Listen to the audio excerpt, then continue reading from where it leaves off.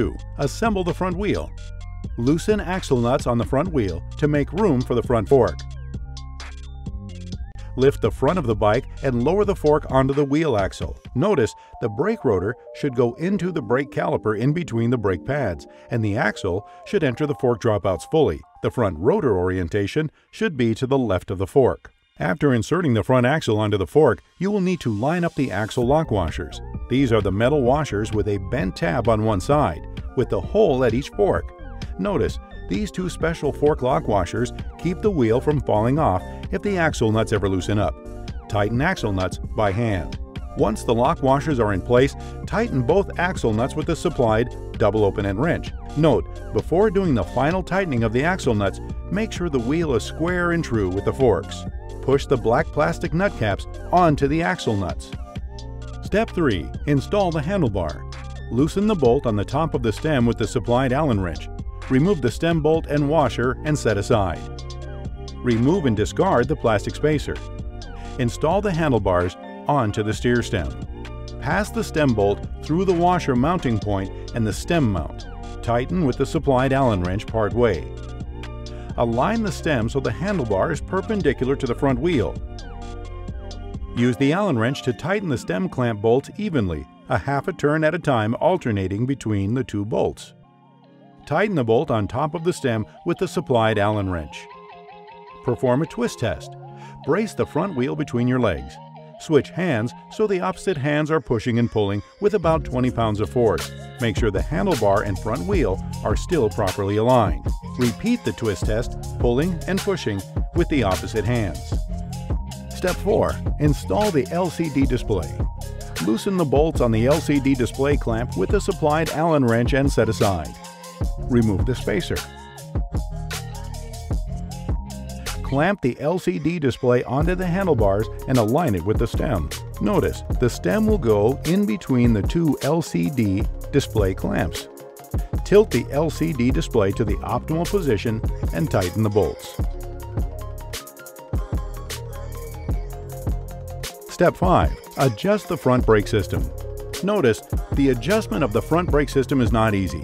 The following steps are only a general guide to assist in the adjustment of the front brake system. Consult a certified, reputable bike mechanic to assist with it. The end goal is a caliper that is parallel to the rotor, with an even gap of 2 to 3 millimeters on each side, and an adequate lever feel.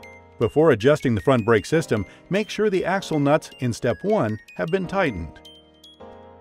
Alignment procedure of the front brake. Notice, usually, all bikes' rear brakes were adjusted in the good condition at the factory. If not, alignment procedures are the same for the front and rear brakes. The end goal here is to keep 2 to 3 millimeters clearance on either side of the disc brake rotor so that the pads do not rub on the rotor when they are not applied. On the front disc brake caliper, there are 2 bolts mounting it to the front fork. Loosen the mounting bolts until the caliper body is able to freely move side to side. Then squeeze the brake lever. This centers the caliper body over the rotor. While holding the lever, tighten the bolts.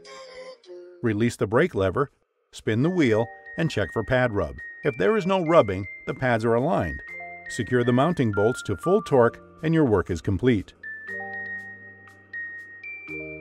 If the pads are still rubbing, we need to do some fine-tuning. Loosen one bolt at a time and adjust until there is a gap on either side of the rotor. Once the pads are not rubbing, fully secure each mounting bolt and the process is complete. To achieve proper gap, it is sometimes necessary to move pads by pad adjusters. Calipers are equipped with pad adjusters that move the brake pads in or out from the rotor. Notice, turning the mounting bolts clockwise will move the pad closer to the rotor. Turning it counterclockwise will move it away from it. Adjust the mounting bolt with the supplied Allen wrench. Check and adjust the travel at the brake lever at the handlebars. Typically, the pads should feel like they are contacting the rotor at a minimum of half the lever travel. We will get it by adjusting the brake cable tension. Loosen the bolt on the end of the disc brake caliper arm with the supplied Allen wrench to adjust the brake cable tension. Once achieved, the required tension mentioned above, fully secure the mounting bolt and the process is complete. Step 6. Install the front fender and headlight. Remove the fender and headlight mounting bolt from the front fork arch with the supplied screwdriver and set aside. Place the fender in position, pass the front fender mounting point under the front fork arch from the back of the front tire. Attach the headlight and fender to the fork arch. Pass the bolt through the headlight mount, the fender mounting point, and the fork arch mounting point. Thread the lock nut onto the bolt end and tighten with the supplied screwdriver. Notice, the fender bracket will go in between the arch bracket and the headlight bracket. Attach the fender mounting arms to the front fork. Remove the mounting bolts from the fork. Pass the bolt through the arm mount and fork mounting point. Ensure the fender is centered and tighten both mounting bolts. Center the headlight and adjust the angle slightly downwards to illuminate the road ahead and to not blind oncoming traffic.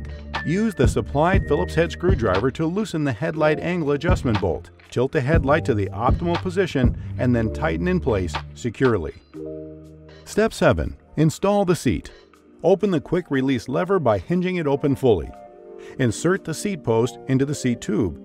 Adjust the seat post up or down to a comfortable height, while ensuring the seat post is inserted into the frame past the minimum insertion point. Close the quick release lever to secure the seat post and check that it cannot move. If needed, use the thumb nut to add tension to the clamp so there is some resistance when the lever is in line with the clamp bolt. Step 8. Install the pedals.